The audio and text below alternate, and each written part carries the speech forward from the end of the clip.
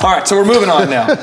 So now, where do you find time for your family amidst all of this? And I want to relate this back to the business owners, because so many business owners are like, you know, I know for me, I always have an employee who wants to talk about something. They'll go, can we talk? It's always like, can we talk? Right, and I'm like, I'm going to talk to my wife. You know, I'm leaving. It's 5:15. I'm peacing out. I've been here since 5. Like, can we talk? So how do you find time for family when you've probably got, you know, numerous players who are like, Coach, can we talk? I mean, how do you do that? Do you just prioritize it and put the family the first thing in the day, or how do you do it? Without a doubt. When I leave work, I leave work.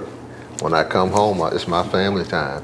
When it's time to, and it's hard because the fact that, you know, when I get home, especially when my kids were younger, and they got a game I got to go to or whatever. So now, being a professional coach / player, they know you.